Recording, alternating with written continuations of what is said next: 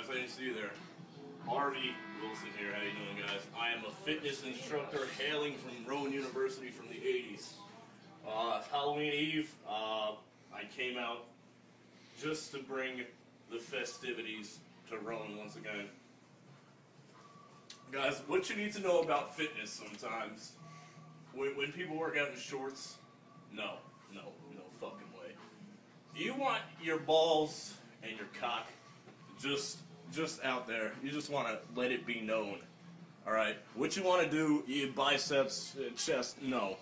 What you gotta do, all legs. You see these fucking pythons? You need a goddamn field mouse to feed these every goddamn morning. Go ahead. Interview. I'll give you 2 minutes. Alright, what's your name again, actually? It's Harvey Wilson. Harvey Wilson. Harvey Edward Wilson, yeah. Harvey Wilson, you do know there's no smoking inside, right? And as a fitness instructor, you can see how that'd be a little contradictive. There's no rules in the 80s. A lot of people don't know that cigarettes benefit you in many ways.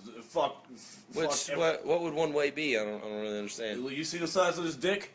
Alright? I've You see the size of these fucking actually legs? heard cigarettes shrink your dick size. Look at this thing. You could put a garbage bag over it for a condom. You get me? Okay, question number 2. You seem to have really, really defined legs. Many people don't really work out their legs. What's your secret? It's a spandex. It's a matter of bum busters, you know. You wake up, you don't do push-ups. You shove something up there and you squeeze it. I like to shove a habanero pepper between them sometimes and just squeeze the piss out of it, you know.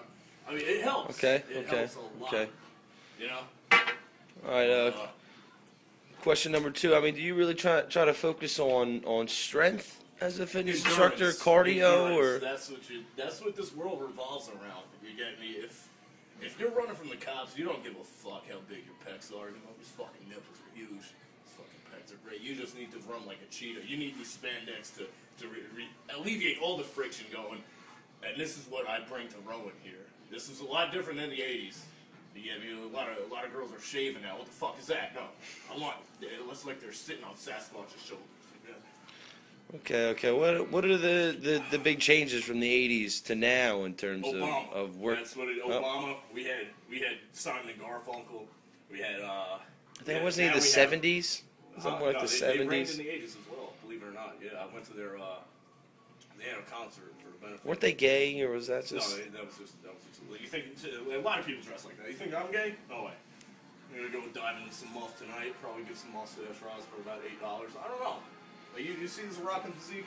You see this? You want this inside you? Zoom in on that. Zoom in on that motherfucker. All right. Hey, I'm out.